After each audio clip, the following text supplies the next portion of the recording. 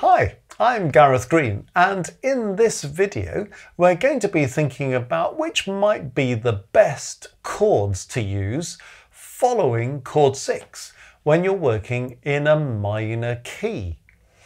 Now, a couple of things just before we get going with all this. The first thing is to say, I'm assuming that we're working in the harmonic minor scale. Of course, there's a melodic minor scale, there's a natural minor scale, there are modes, there are other possibilities. Why we're working in the harmonic minor scale? Well, the convention since 1600 is that when you're writing harmony, you tend to use the harmonic minor scale as your point of reference. The clue's in the title, if you like. Harmonic minor for harmony.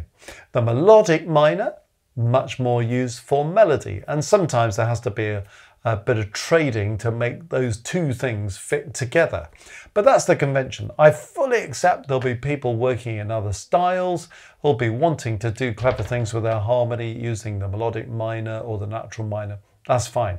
You might be able to adapt this to purpose, but just so we're clear, this is all going to be in the harmonic minor scale, which will suit the vast majority of people.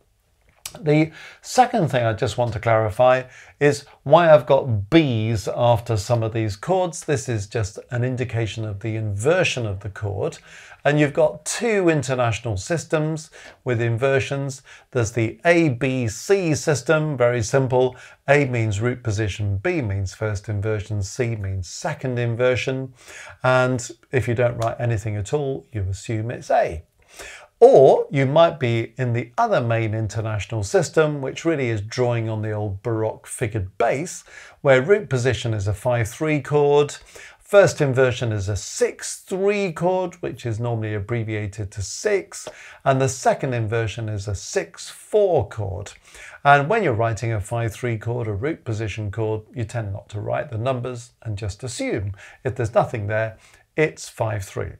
So basically, looking at all these, whenever you see an inversion chord on the board for our purposes in this video, it's a B, a first inversion chord. So either just think of that as a first inversion chord if you're not happy about A, B, C, or think of the B as a 6 and you'll be absolutely fine with it.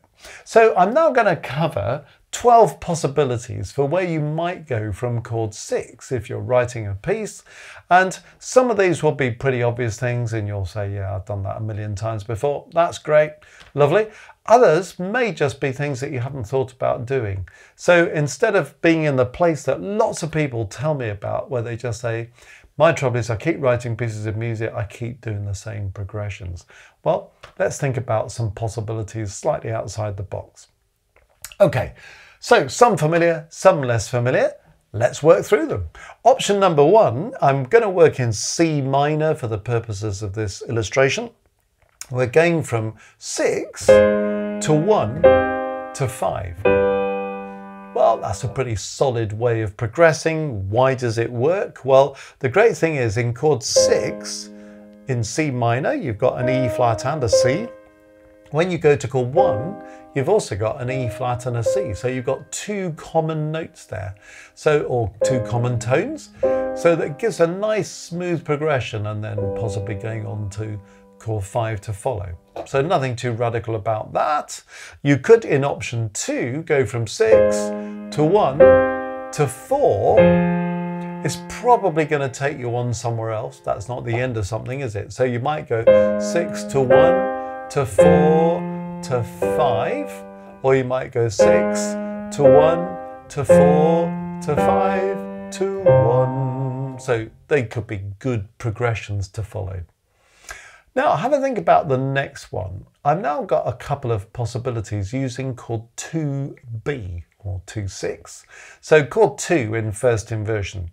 Why am I using 2 in first inversion? Because it's a diminished chord. When you use it in root position, some people think that's a slightly ugly sound.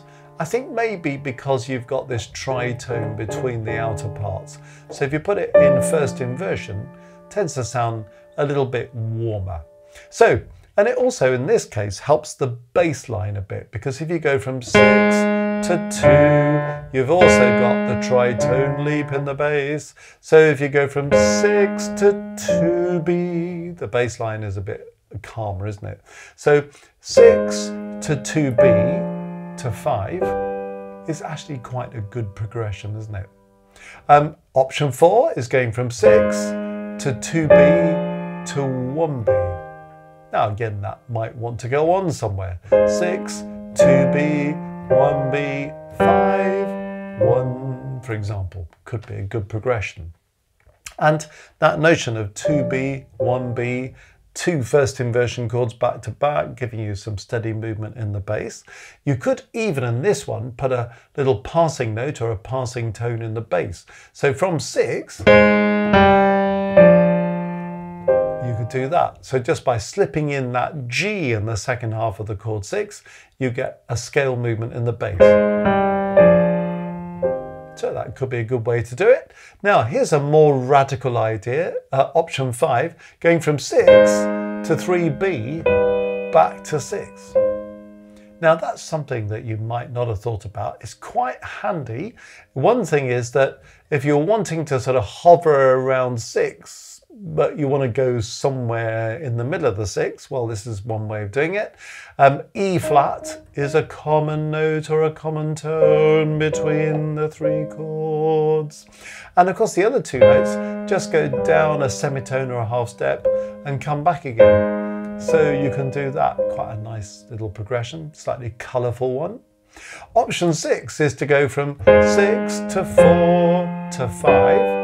That's perhaps a bit more conventional, pretty solid chord progression there. Option 7, also fairly common, 6 to 4 to 1. So you're just using 6 before what could be a cadence 4 to 1. Option 8, slight variation on that, going from 6 to 4 to 1B, which would be a way of not necessarily going to the cadence, but being able to move on. So 6 to 4 to 1B, 5, 1, for example. So sometimes these are kind of leading you into a cadence, sometimes they're patterns you might use earlier in a phrase. Option 9, well, what are we doing here? We're going to go from 6 to 4 to 7B.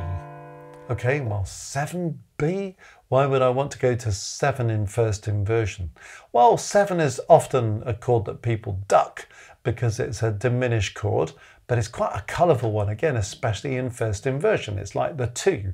So 2 and 7 in the harmonic minor scale are both your diminished chords. So again, the first inversion principle is the same as it was for 2. Now, it doesn't want to stop there, obviously, but 6 to 4 to 7B to 1, or 6 to 4 to 7B to 1B, means that that can be quite an effective thing to do. So if you're going to go from 6 to 4, well, where do you go next, I suppose, is what this is flagging up. Okay, well, very obvious one coming next, 6, 5, 1. So it's just putting that 6 in before you've got a 5-1 cadence. So that's quite a strong, predictable one. Okay, option 11 is to go from 6 to 7B to 1. So if you're wanting something that's not going 6, 5, 1, well, actually, what about 7B as a replacement for your 5? It's another possibility.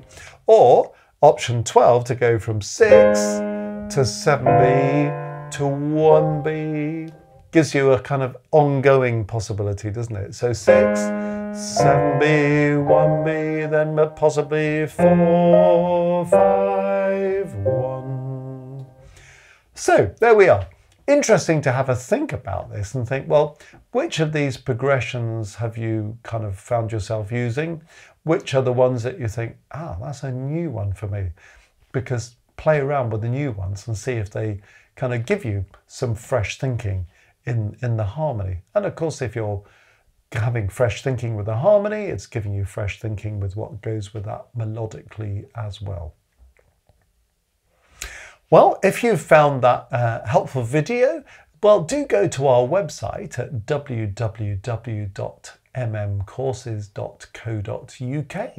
Lots of things to see there. We've got blogs, we've got opportunities for individual tuition if that's interesting to you. We've got lots of courses on there in harmony, theory, oral, analysis, orchestration, sight singing, you name it. We've got all sorts of resources which lots of people find very helpful. So have a scout around there, see what you can find. And while you're on the homepage, you might just want to click Maestros, because we have a global community of musicians, our Maestros group. And if you become a maestro, there are 3 different levels to which you can sign up, and you can find out all about it and see which level might suit you best. But some of it's quite fun. You get emojis and badges and that kind of stuff. You get early access to videos, some behind the scenes content, that kind of thing. Also, we have monthly live streams. So one of those live streams is basically a kind of teaching input session where I try to do something pretty solid for an hour, and often on topics that have been requested by members of the group, which is great, so we can be responsive to what people want. We run a live chat through the whole thing, so people can make comments, ask questions, share ideas. That's also incredibly helpful to people. We then have a second live stream, and in this one you can submit your own compositions, your own arrangements, your own harmony exercises, recorded performances, whatever you want to submit really, and you will receive some one-to-one feedback from me. And again, we're sharing this in the group so we can learn from each other. And lots of people say that their horizons have been opened just by seeing somebody write something in a different style from their own, for a different instrument from the sort of thing that they might normally do. And it's just kind of opening up new possibilities. And again, the live chat's running, so you can ask questions, share ideas, make comments. It's a very supportive community. And one of the things that impresses me is how so many people say, I've spent years on my own lonely trail, and this is just wonderful. The chance to get together with other musicians and to share and realize that we've all got the same successes and struggles. And that is really something that helps build us up and encourages us on the ongoing journey. So if any of that stuff is for you, have a look on the website and see what you can find.